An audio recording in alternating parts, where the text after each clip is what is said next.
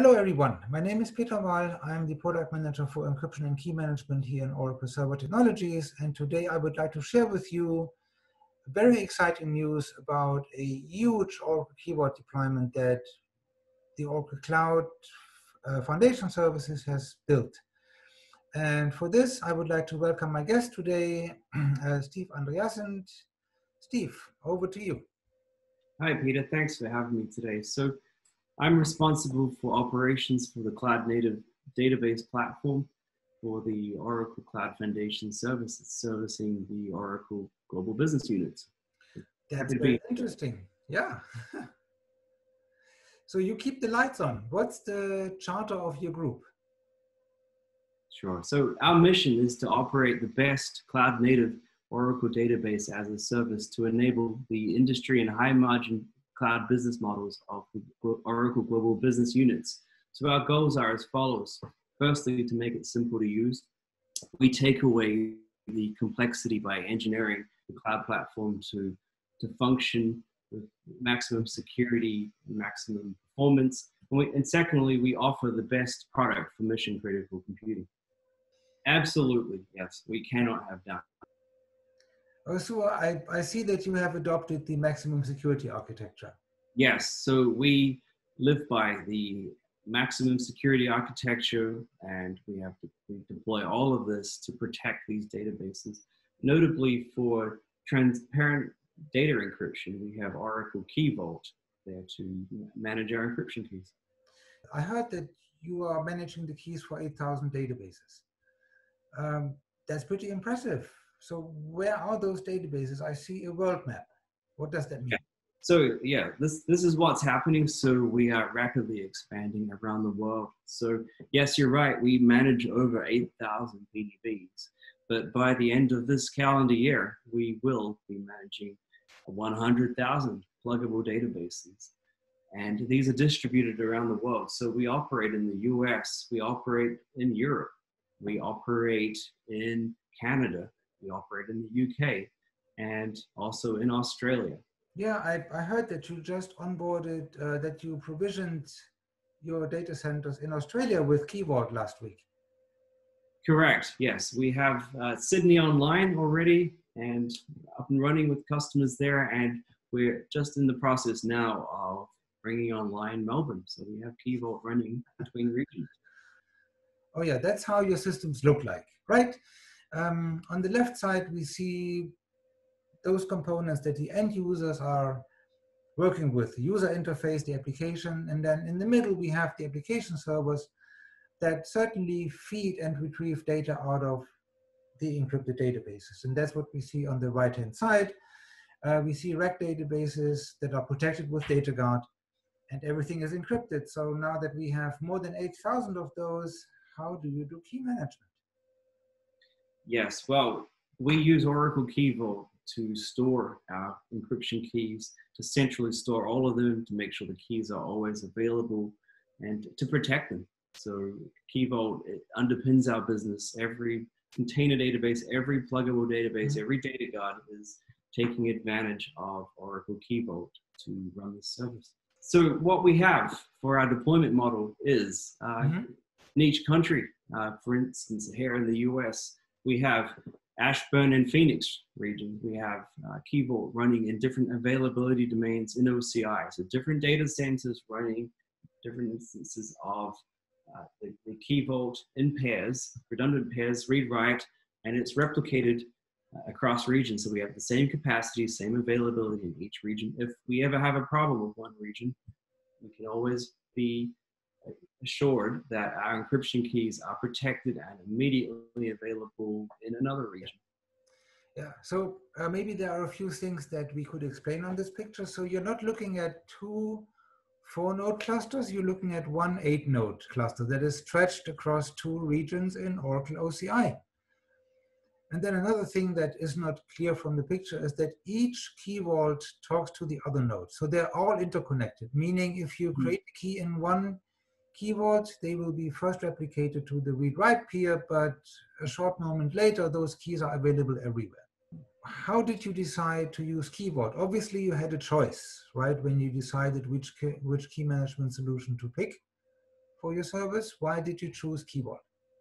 When we moved to OCI and operated the service there, the first rule of OCI is that encryption is not optional, it is mandatory. We must have database encryption. You cannot disable it, right? Those keys are therefore critical and they must be stored. And so we use Oracle Key Vault to store those keys off the servers into the Key Vault, right? So we must meet our regulatory compliance security mandates.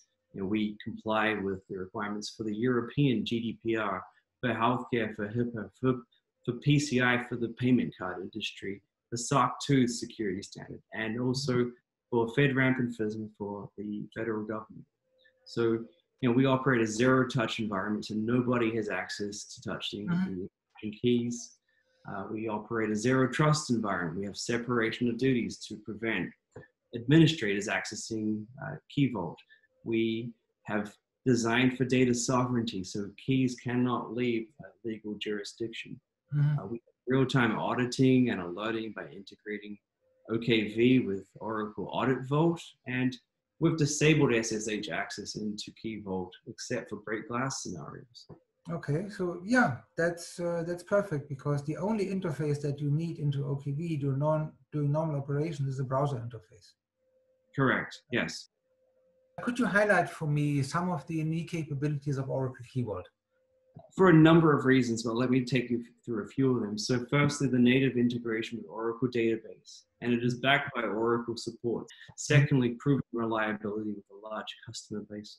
In fact, as some of the end customers migrate onto Oracle Cloud, they were already using Key Vault in the field. So it's got proven reliability, and it is proven for industrial customers that they can rely upon Key Vault to store their keys. Another point related to that is that it is designed to seamlessly support some of our key components that we rely upon in our service. So Oracle Real Application Clusters, Data Guard, multi-tenant PDBs, and Golden Gate, all of these natively integrate with Key Vault, and we know it works. There's no gotchas or workarounds. It is designed for these components. Another point is this mandatory encryption. It integrates with our API for pluggable databases.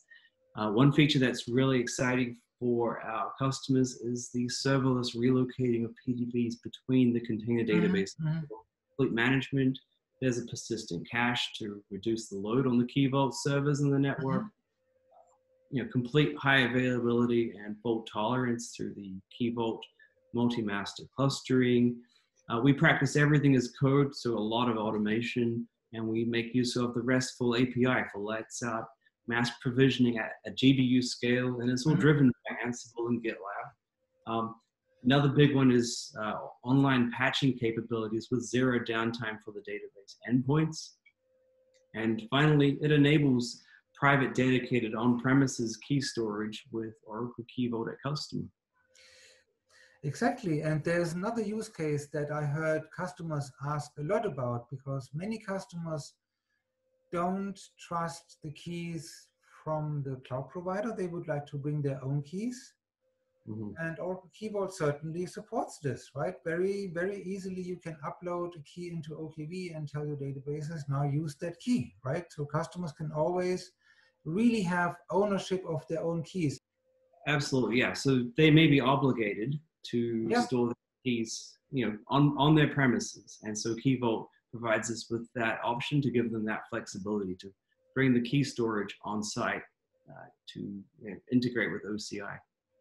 Oh, that's a very interesting part, because we have many customers who do not want the cloud provider to manage their keys. So that's a big relief. So when you talk about Oracle Key Vault at customer, it would mean that you keep the system running, but it runs on customer premise, and the customer owns and manages the keys. Correct. Yes. And your DBAs, your team, there is no way that they could access those keys. Correct. So there are some exciting new features that we introduced in Oracle 18. So in Oracle 18.1, we introduced the clustering, which has already been highly utilized by Steve's team. In Oracle 18, OKV 18.2, we introduced the availability on the Oracle OCI Marketplace, which allows for very simple and quick click to deploy of Keyword in your OCI tenancy. In Oracle Keyword 18.3, we introduced the automated certificate rotation, which allows you to rotate your certificates without database downtime. Are you using these features already? Yes, so we have just started using the Oracle Key Vault from the OCI Marketplace. So we're all about automation, zero touch, and so we really are looking forward to making great use of this feature to support our global expansion of around OCI's different data centers, and also we operate mission critical computing, so we cannot tolerate downtime. We don't even plan for downtime, and so online certificate rotation is brilliant. We need this. Our customers demand this level of availability from us. So this is a key feature, and moving database credentials into OKV 18.4, we're looking forward to this feature so that we can support putting maintenance credentials into the Key Vault, such as backups, so that it's secure. All right. Thank you, Steve. I highly appreciate you taking the time. Please go visit the OTN page for Oracle Keyboard, and I would gladly accept your invitations on LinkedIn, and follow me on blogs.oracle.com, where I occasionally blog about Oracle Keyboard. Thank you very much. Thank you, Steve. Thank you, everyone, for your time, and I hope you enjoyed the presentation. Yeah, thank you for having me. You're welcome.